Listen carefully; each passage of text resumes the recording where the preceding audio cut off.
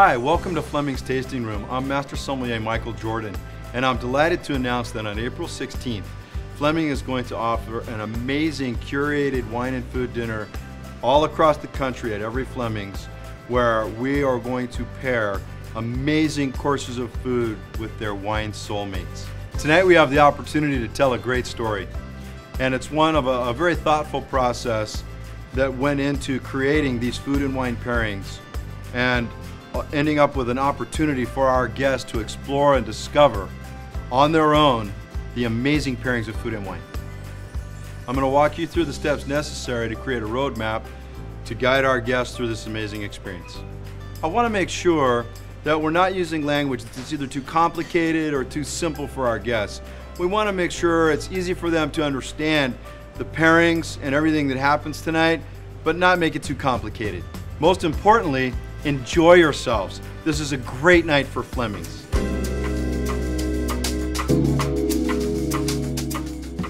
Before we get to the food and wine pairings, I want to go over some of the mise en place and setup for the event and preparing the wines properly for service. We're going to want to make sure that every bottle of wine is opened and checked, white wines and red wines. And then we're also going to want to double decant all the Cabernet Sauvignon based wines. And I'm going to show you and demonstrate how to do that in just a moment. But before we do, I want to go through the staging of stemware for each of the courses. Of course, there will be one glass for the reception.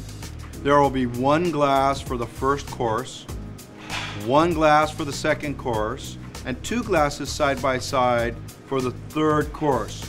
We will want to try to remove those glasses in between serving the courses and stage new stemware clean fresh glasses for the next course.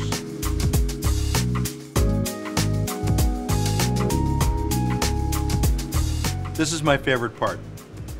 I want to show you all how we double decant a bottle of red wine. And the reason it's my favorite part is because this can really showcase our service to our guests, and really at a much higher level we'll be demonstrating service. So in order to double decant, which means we are going to decant the wine from a bottle into a decanter, then we're going to rinse out the bottle without disturbing or getting the label wet, and then we're going to put the wine back from the decanter into the bottle so that we can serve it from the bottle at the table. The first thing, you will open the bottle as you usually do. I would like to point out that you always cut the foil below the lip, because some people do tend to cut above the lip, but we want to make sure you got a nice clean cut below the lip there. Once you've got that, the process of decanting is to make sure that we leave the sediment in the bottle and get all the clean fluid into the decanter. So we're going to use a light source, and I'm just going to go ahead and dump that wine into the decanter and let it bubble and fizz so it's oxidizing and mixing with a little oxygen. I'm going to look through the shoulder of the wine bottle to the light source, and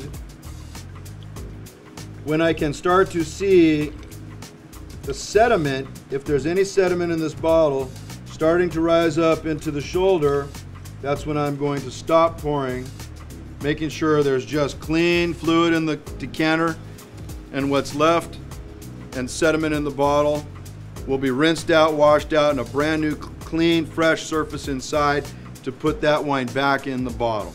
Okay, so now we're going to protect the label of the bottle so that it doesn't get wet or soiled when we rinse out and clean the bottle. I'm going to take a couple of our nice Fleming napkins. I'm going to wrap it around here. Then I'm going to take one of our serviette and wrap this bottle so that we can go actually wash this bottle out and bring back the bottle nice and clean and put that wine back into it. We've been off rinsing out the wine bottle and emptying out all the water while protecting the labels so they're clean and dry. And what we're going to do now is actually put the wine that we decanted back into the bottle with the use of our little funnel. And Again, we're going to protect the bottle so we don't spill any drips of wine on the label. And now we're just going to pour very slowly and gently all the wine from the decanter back into the bottle. The thing here, you want to be careful, because if you pour it too briskly, the wine in the bottle is going to want to fizz up and it might actually start coming out the top. So just pour gently, a little bit at a time.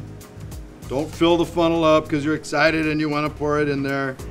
It's going to be really cool when we go to the table with already decanted wine in the bottle, so that every guest can see the bottle while you're serving the wine. From the guest perspective, this is a much better level of service, especially for a dinner where you want to showcase the wines that you're pouring. So there's that. And now, beautifully, we have double decanted bottle of wine.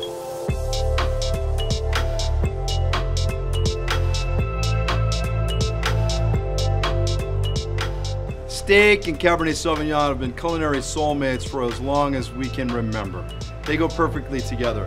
But some cuts go a little more perfectly with certain wines. Tonight, we're going to give you the opportunity to taste 2 different cuts of steak with 1 Cabernet Sauvignon, so you can experiment and see which one you prefer. We're going to work with you to make sure that we're getting the very most out of the experience possible. Let's start by tasting the wine.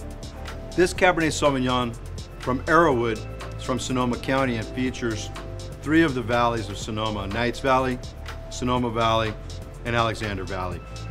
There is also a little bit of Petit Verdot, Merlot, and Cabernet Franc blended into the Cabernet Sauvignon that gives more complexity. So let's taste it.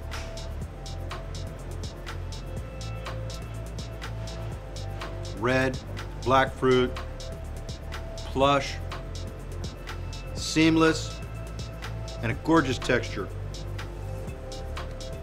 But there's a little tannin as well, and that's the part that we really want to pay attention to, because it's the tannin that will make the most difference in pairing with these different cuts of beef or any protein. Now let's take a sip of the wine and then try a bite of the New York strip, which is on your right-hand side on the plate. As you taste this steak, you may notice it's a little chewier. It has a little more fat content, quite juicy. Notice the difference between the filet mignon and the New York as it pairs with the wine. Some of you may prefer this pairing. There's no wrong or right answers. It's just important that we pay attention to the fat content, the juiciness of the meat, the chew, and the amount of tannin in the wine to come up with your favorite pairings. And you can do this with any kind of protein, not just tonight, but every night going forward.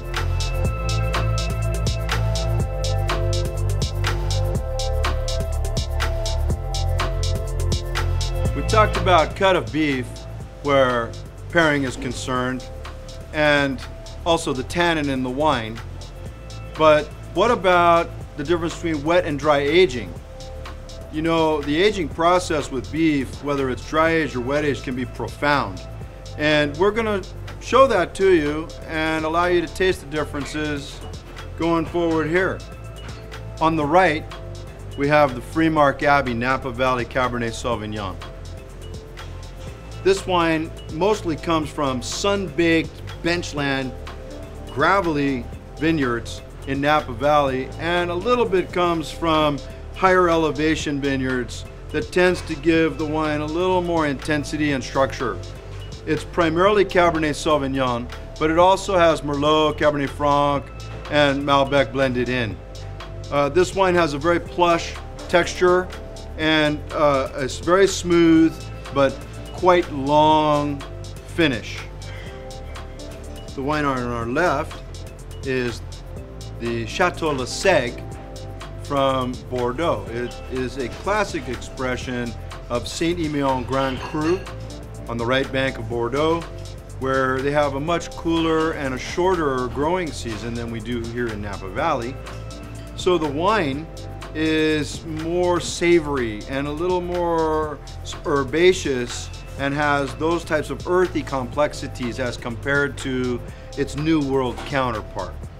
So first let's try the Chateau Le Seigle on your left with the wet aged ribeye that's on your left as well. We try these two together. Pretty tasty, but maybe not exactly perfect together. The herbaceous intensity and earthy flavors and the texture of this wine may overwhelm that wet aged steak. Let's try the Flemings Abbey Cabernet Sauvignon with that wet aged steak, and we may find the textures and the flavors just fit a little more perfectly together. In fact, we may end up with a perfect pairing with the plush, ripe fruit flavors and that wet aged cut of beef. Now let's try the two wines with the dry aged cut of ribeye that's on your right.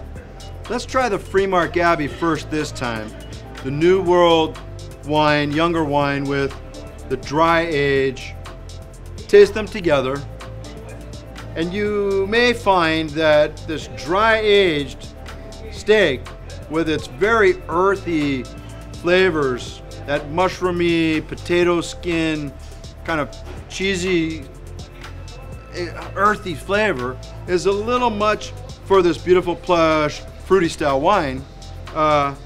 So let's taste the Chateau Le Seigle with that dry aged beef, because I have a feeling that these two will really work well. The earthy characteristics and herbaceous qualities of the Bordeaux with the earthiness and umami flavor of this dry aged beef are gonna work really well.